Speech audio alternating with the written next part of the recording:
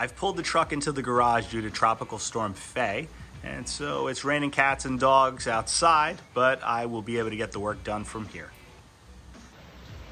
For today's project, I'm going to install the toe plate on my Airlift bumper.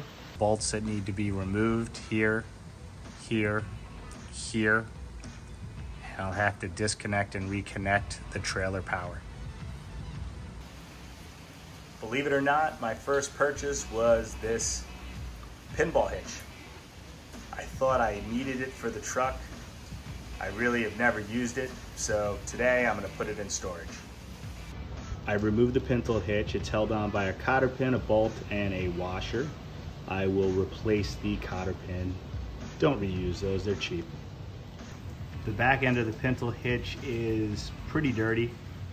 It's to be expected. You can see the lube fitting on the top. I'm going to clean it up before I put it back on. After cleaning with a wire brush, it looks much better. Things were going along great until I tried to take off the power receptacle. It's held on by 6 screws and bolts. The screws are rusted. I snapped 4 out of 6, and it's just tight and hard to get into. Now I got them free. It's not really a big deal.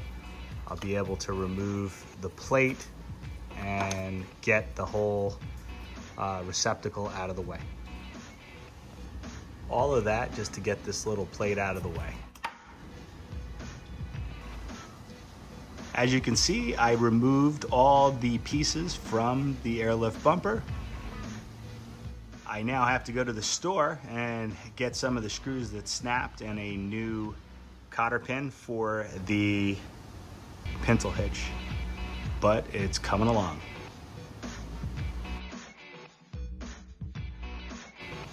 If you want to do this to your truck, I suggest you use pneumatic tools. It would make the job so much easier. I'm a weekend warrior. I don't have all the cool stuff. I'm glad I removed the trailer hitch. I like the plate, I like the pintle hitch.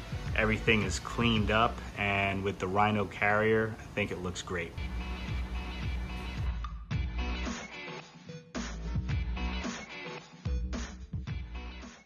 Let us know if you have any questions in the comments. A big thanks to our patrons for helping us bring you more unbiased, hands-on reviews. Thank you very much, and we'll see you at the range.